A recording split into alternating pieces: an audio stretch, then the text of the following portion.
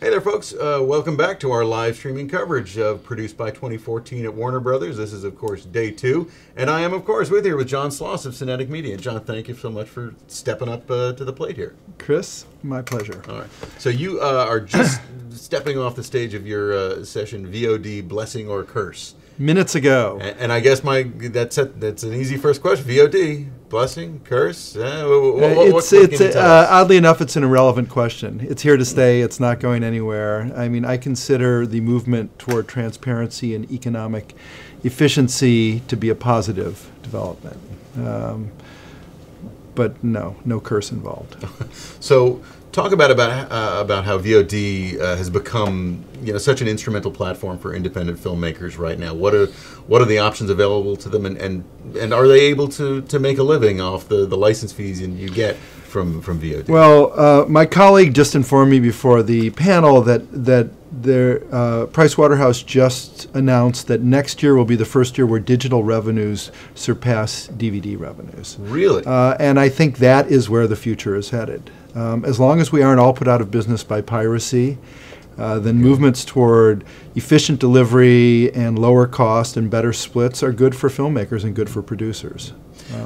For what kind of film or what sort of audience, when does VOD make sense and when does it maybe not make sense for an independent Well, film? I think that's an ever-evolving question, and we're at Cinetic, we're sort of dedicated to looking at these models and looking at the flexibility and windowing and timing, both with theatrical and with the different kinds of VOD and linear TV and DVD, and figuring out in each case what is the sort of optimal sequence for each film.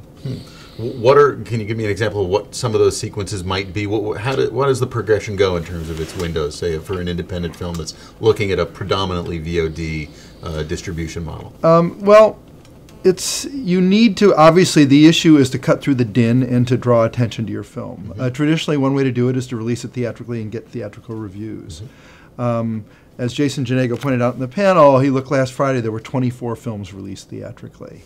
Arguably at least 17 of them probably shouldn't have been. They're going to be spending money that they'll never get back, that they won't succeed theatrically, and they won't draw attention to themselves. So the question becomes, if you are not going to be released theatrically, what are the opportunities that come for really drawing attention to yourself?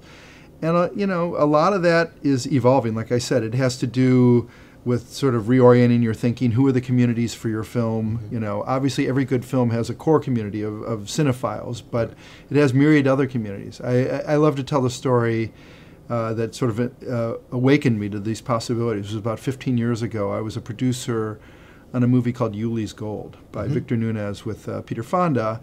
And when we were in post, we started getting calls from beekeeping societies who wanted to book screenings of the film.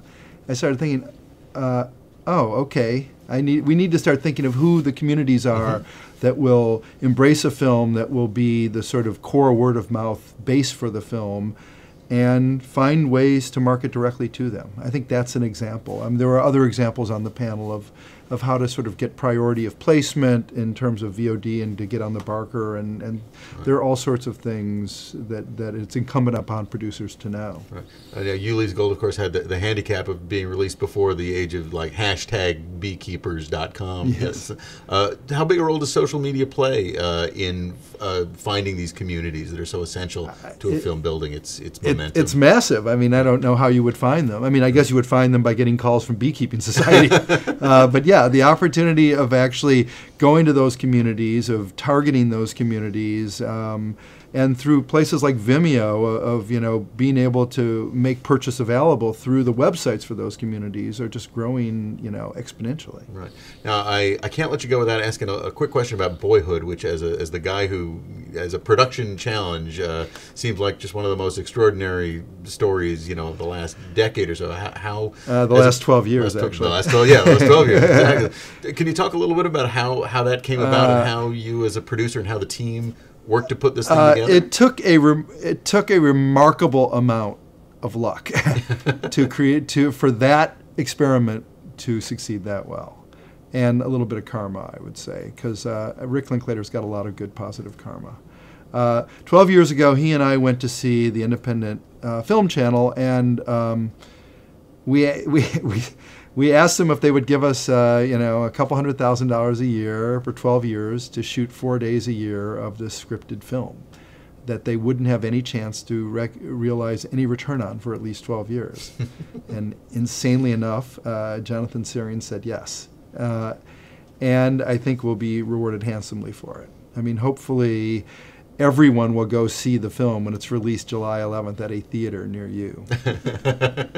Well, you can count on my being there, or at least getting us. Well, please tell 100,000 of your closest friends. All right. Well, you heard it here first, folks.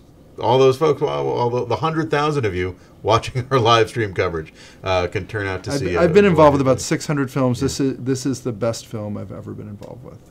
Well, and that'll probably get me fired by many people. But but I love this movie. It was a leap of faith for everyone. You can't. I mean, as a lawyer, I'm a lawyer. Obviously, you can't bind people to personal services contracts for more than 6 years. Right. So we didn't know whether we'd have the rights, whether the people would show up every year. And they did, and the result is really better than we could have ever hoped for. Well, congratulations. It's really a singular achievement in this day and age, and remarkable. So congratulations to you. Thank you for that. All right, thank you for joining us. It's a real pleasure to have you, and I know you're a veteran of our conference. I hope we get you back sometime soon. No, I love coming out for Fruit Spy Conference, and I'm a huge supporter of the PGA. All right, well, thanks for being a part of it, and we'll see you soon. Thank you, Chris.